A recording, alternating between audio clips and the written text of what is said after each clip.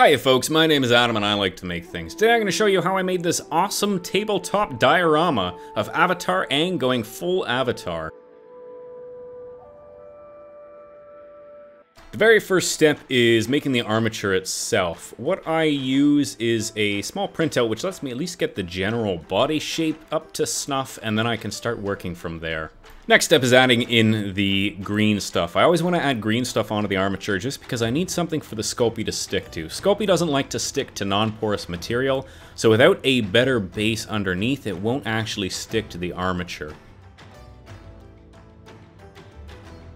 The trick here is putting really thin layers over the entirety of this green stuff before it starts to harden, and then I can go back through and refine shapes.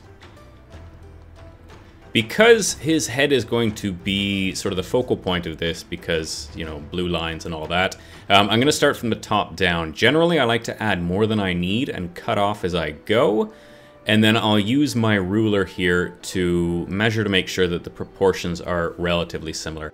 He's got a bit of a funny body shape, so normally you'd go, I think it's 7 heads to the height of a body.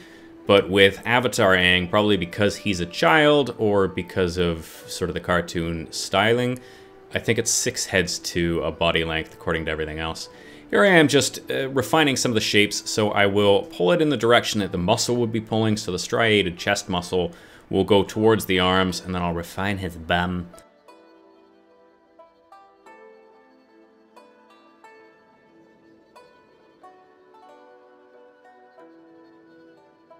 And here I am just making the ears, which will be a couple of tiny circles pressed onto the side of his head. These will line up with the eyebrows. The bottom of the ears line up with the eyes, with the pupils, I think is how it works. I can't remember.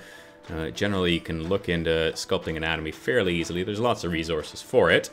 Once that's all done, the last thing I really need to focus on as far as the body's concerned are the legs. So I'll use just a bit of green stuff. I've already baked the entire body, so it's kind of my save point. I don't need to worry about crushing anything. And then a couple dots for the knees, and that's his legs done. I'm not going to bother adding any feet because he's floating on a gust of wind, so I don't need to fuss about with feet. The hands will be a couple of green stuff blobs, which I'll then press into relatively handy shapes.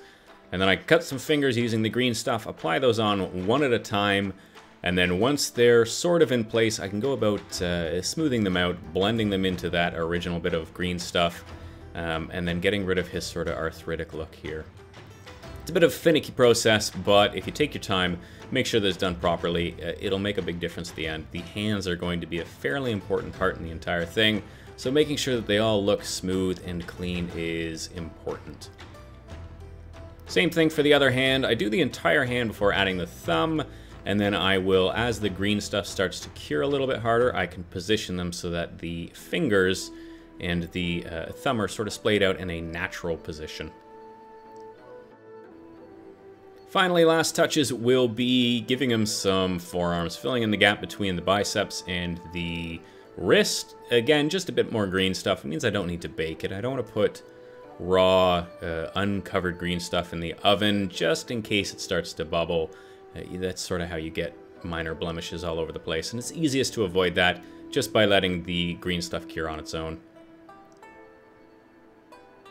To make the body of the wave, I'll use this old soup jar plastic thing. It's nicely curved, and all I need to do is cut it into a couple of triangular shapes, which I can then use the heat gun and some glue to warp into sort of the shape I'm after.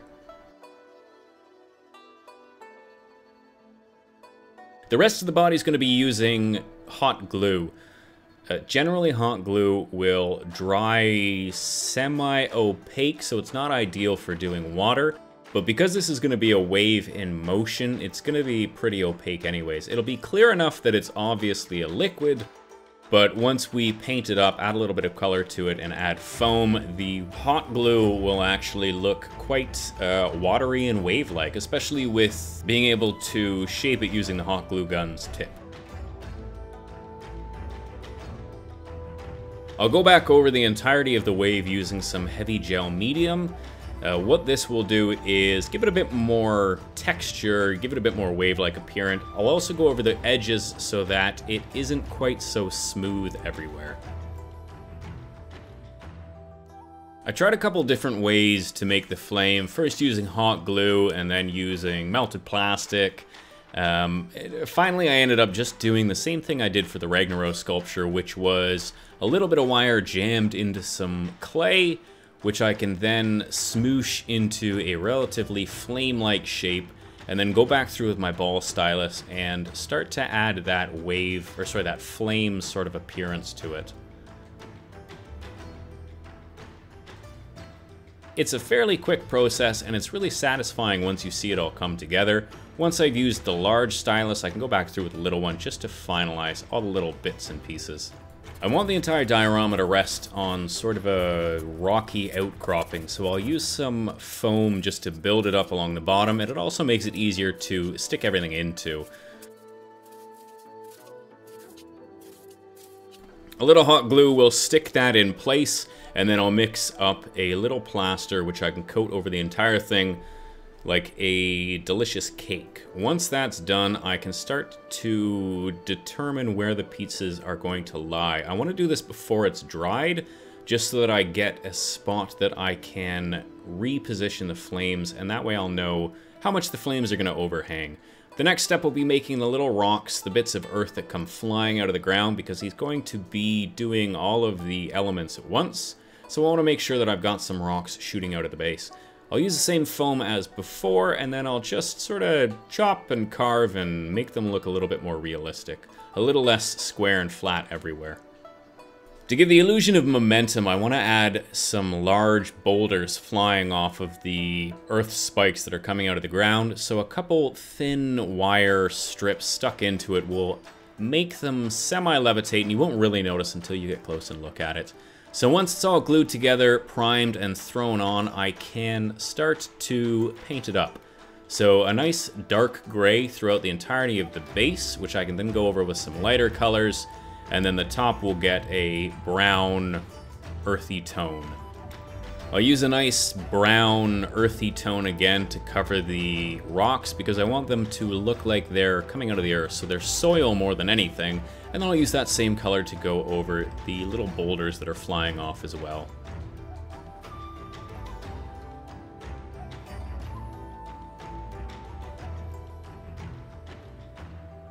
Once they're all finished, I can get working on the wave, so I'll use some blue, very watered down blue to cover the entire thing, and then I'll go back over everything with a little bit of just pure white to add to that foam and movement look that I'm going for.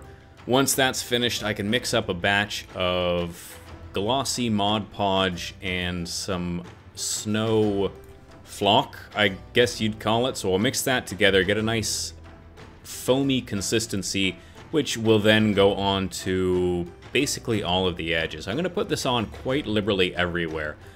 This will, when it hardens, be as hard as the rest of the material, but it'll stay white and foamy, so it'll look really like this wave is moving out of his hands, like it's got a lot of momentum and it's shooting towards the earth.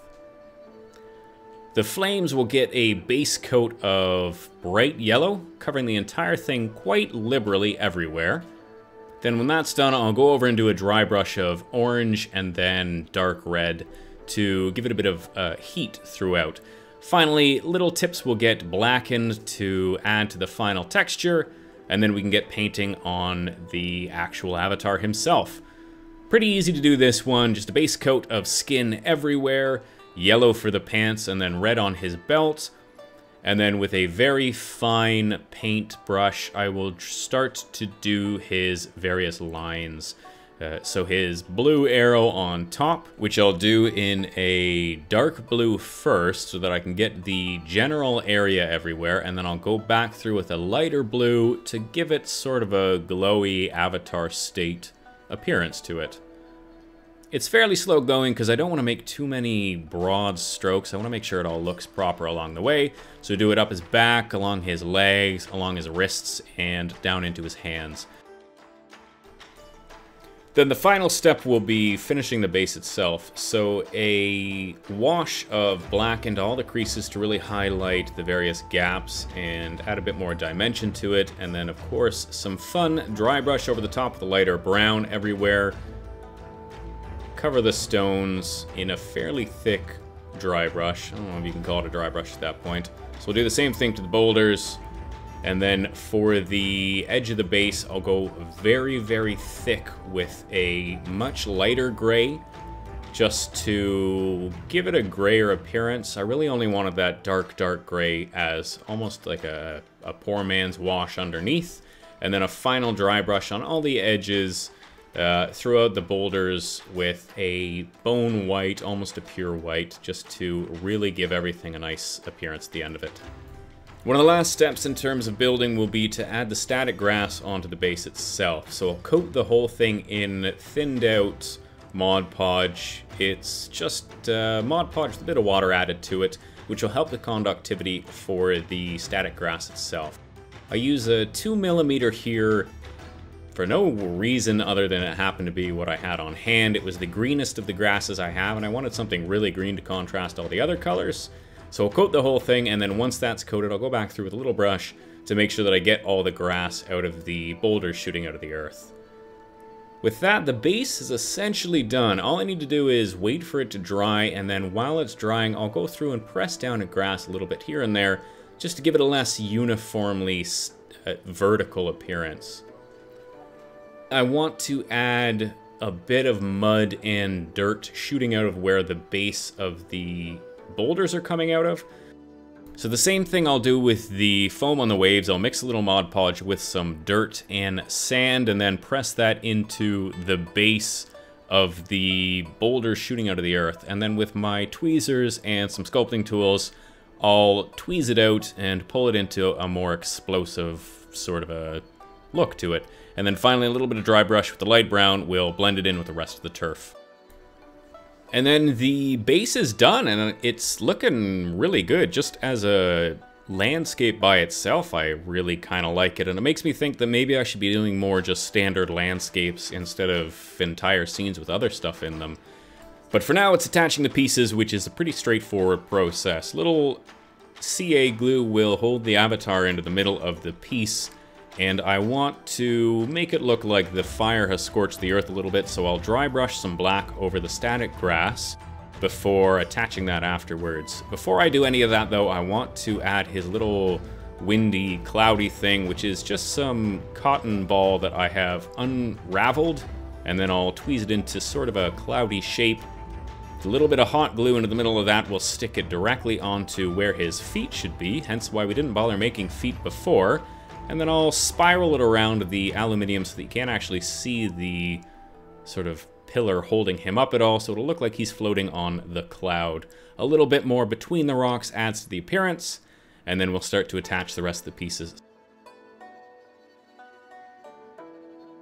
So hot glue into that patch where I've left for the flames, making sure that it lines up within the palm of his hand, and then basically the same thing to attach the wave onto the other side.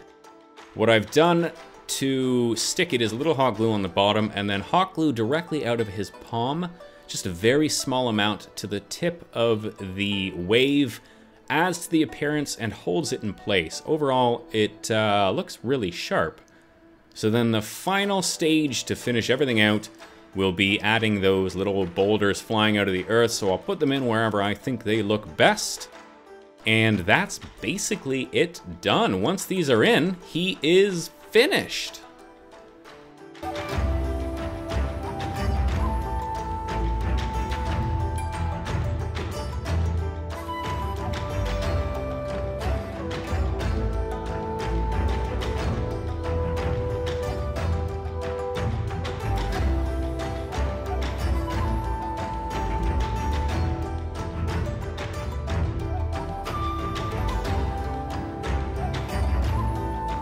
I hope you liked the video. I had a hell of a time making this one, so if you liked it, leave a comment, hit the subscribe, like the video. Doing all these things helps me out a ton because it puts me into YouTube's algorithm and makes sure that I know people want to see these, so I'll just keep making them. Otherwise, if you want to see more like this, we'll see you back here next week. Cheers!